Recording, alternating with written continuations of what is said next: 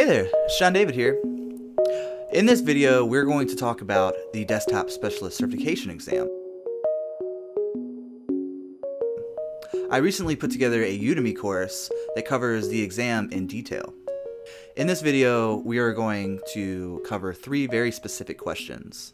Then I will provide the right answer, and then each of the questions we are going to dive deep into the context and what makes that answer correct. So question 1. Scatterplots include A, at least 2 dimensions, B, 1 dimension and 1 measure, or C, 2 to 4 measures.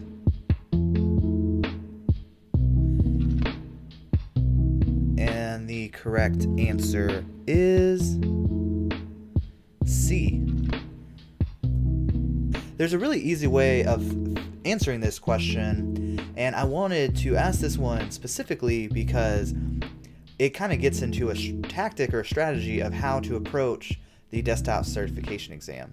When you have these multiple choice questions, you can still open up the interface and use it to get the answer right, just to double check yourself. So when they're asking about a scatter plot specifically, all you have to do is open up your Tableau workbook and click on the Show Me tab. And then if you look over at the scatter plot, you can see 0 dimensions, 2 to 4 measures. So that is, you are 100% sure on that. Question 2. One difference between a set and a group is A, groups can be added to adjust color. B, sets can be conditional. C, only groups can include top 10. And the correct answer is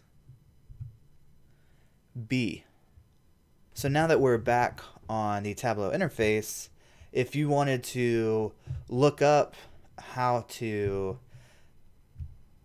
Now we're back on the Tableau interface, and you can quickly double check your answer just like we did in the one previously. So you could hit the drop down menu, hit create, group, and what you're going to notice here is that there's no conditional setting. There's no way to create some conditional formatting here.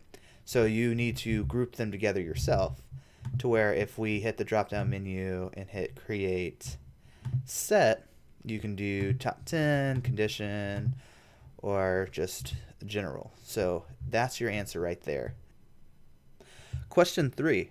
The default table calculation is A, difference from, B, percentage of total, or C, percentage from. And the correct answer is A. So this is another one that you can very quickly look up. So if we wanted to just pull in click-through rate, we can hit the drop-down menu here, add table calculation, and bam, there is your answer. If you've made it this far through the video, you probably are about to take the certification exam. And I would strongly encourage you to check out my course if you have any nerves about whether you're going to pass or fail the exam. In my course, I cover every single topic on the exam guide. I also provide a case study where you can apply these concepts in a real-world business setting.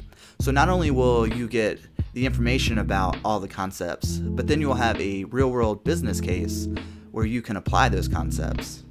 And finally, there is a 30-question practice exam where you will quickly understand and diagnose, are you ready or are you not ready for the certification?